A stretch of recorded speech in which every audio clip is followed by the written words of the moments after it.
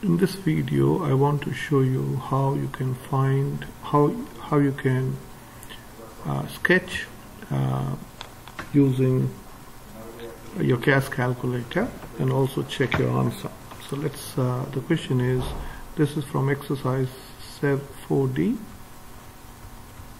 This is from exercise 4D. This is question 5B. So let me write the question. The question is sketch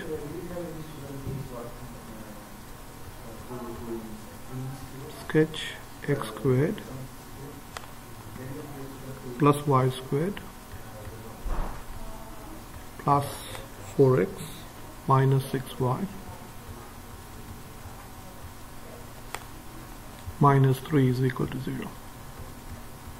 So what I'm going to do is I'm going to group the x's together, the y's together, and this number I'm going to move it to the other side. I hope you understand why I'm doing that. It is to use the completing the square method. Okay, so I can say, well, this is x squared plus 4x, I'll leave some gap here, plus y squared minus 6y is equal to 3. So yeah, if I want to complete square, so I hope you know this is half of this number, which is plus 2 squared. So I've written 4 on this left hand side, so I have to write 4 on the right hand side. And I have to do the half of negative 6, which is negative 3 squared, and that is 9, so I'm writing 9 on both sides. So this becomes x plus 2 the whole squared plus y minus 3 the whole squared is equal to 16. 3 plus 4 is 7 plus 9 is 16, which is 4 squared. So writing in the center radius form, so this is x minus 2 squared plus y minus 3 the whole squared is equal to 4 squared.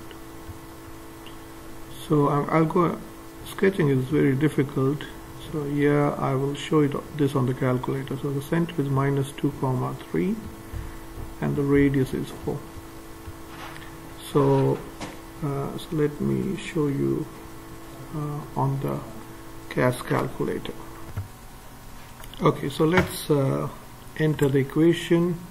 So you go on the menu, edit, and that's a relation. So this is question 5B.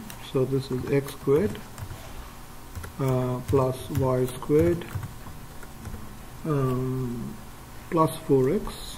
You can just type in the equation minus 6y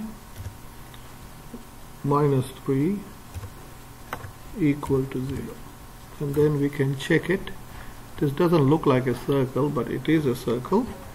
So here, if you look at this is the center, this is minus 2, 3, and then you can count. My cursor is coming on the way, so if you count, this is 1, 2, 3, 4, 1, 2, 3, 4, and so these are the vertices. Okay, so let me see whether I can show the vertices. Analyze. This is a conic section, and the center, so there is the center. So press enter, so that's the center. Center is minus 2 comma 3. So again go menu, analyze, and analyze conics and the vertices. So you have to click on the vertex, the graph. So let me see whether I can show the vertices. So what does it say? Vertices on the click on the appropriate conics graph. So yes, that's what I'm trying to do. It's not showing. Okay, so these are the 4 vertices, which some reason doesn't show. Let's finish off with one more question. Again, this is sketching, so I'll do it quickly. So this is x squared minus 8x. Now if you can do it yourself, try to do it yourself. Plus y squared plus 22y is equal to minus 27. So you know the flow now. This is half of negative 4. Negative 8 is negative 4, which is negative 4 squared. Completing the square method. So I'm going to write plus 16 here. And the half of this is plus 11. So it's 11 squared, which is plus 121. So this is basically x minus 4 the whole squared plus y plus 11 the whole squared is equal to, this is what, 121 plus 16. So let me do it. 121 plus 16 is 137, minus 27 is 110. So this is 110. So 110 is not, you can't write that as a third, so let me write in the standard form. So this is x minus 4 the whole squared plus, this is y minus 11 the whole squared is equal to square root of 110 the whole squared. Because I'm writing the standard form, so the center is 4 comma minus 11 and the radius is square root of 110, which is approximately 10 point something. So let me get my calculator.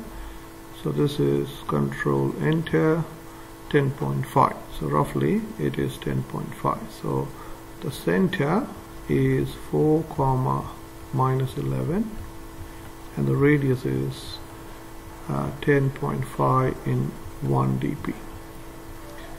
Now here you can find the x-intercept and y-intercept, but that would be lots of calculation.